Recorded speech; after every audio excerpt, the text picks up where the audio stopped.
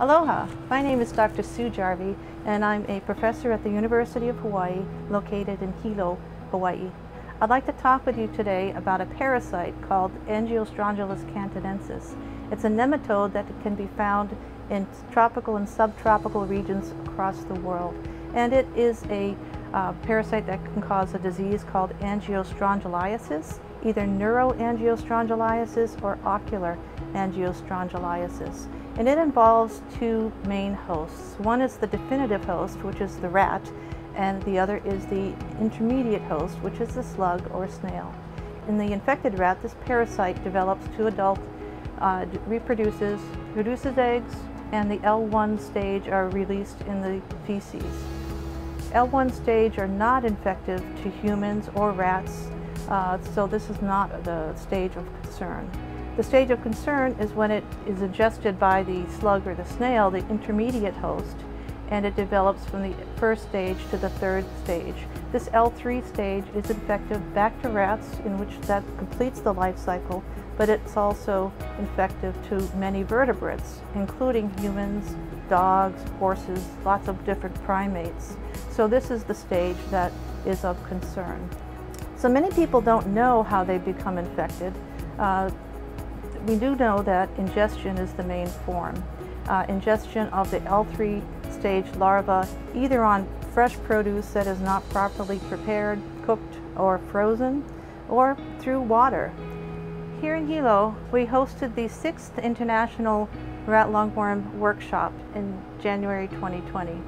And in that workshop, there were scientists represented from 8 different countries. The papers from that meeting are now published in a special issue of Parasitology.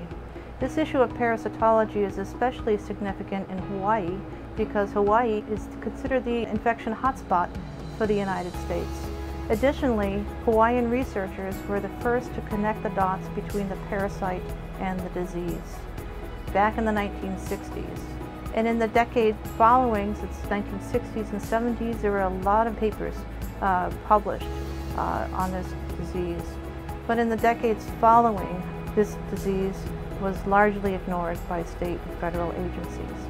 The special issue of Parasitology compiles the most recent cutting-edge research and information about the rat lungworm parasite, Angiostrongylus cantonensis.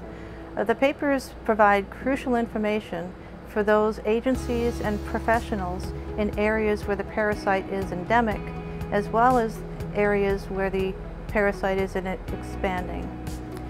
The publication validates that Angiostrongylus cantonensis is an organism of concern and that angiostrongylliasis is an emerging disease with potentially debilitating and deadly outcomes. The inclusion of updated information on the best practices for diagnosis and treatment of angiostrongylliasis, which is crucial to preventing serious disease like that found in Hawaii, is long overdue and is welcome. Finally, for those who have suffered the disease and their caregivers may find solace in that Parasitology recognizes that the rat lungworm as a parasite of importance, and through this publication aims to draw global attention to the need for continued research and disease prevention education. With full approval and encouragement by Cambridge University Press, we've taken an innovative approach to try to reach wider audiences through the development of a non-technical version of these papers.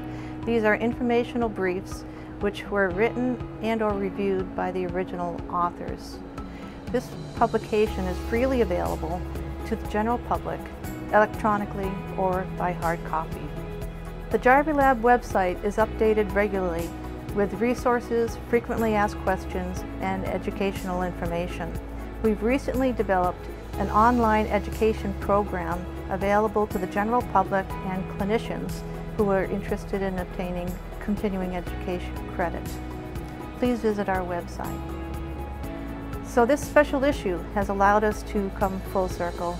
We'd like to thank Cambridge University Press and Parasitology for producing this monumental publication.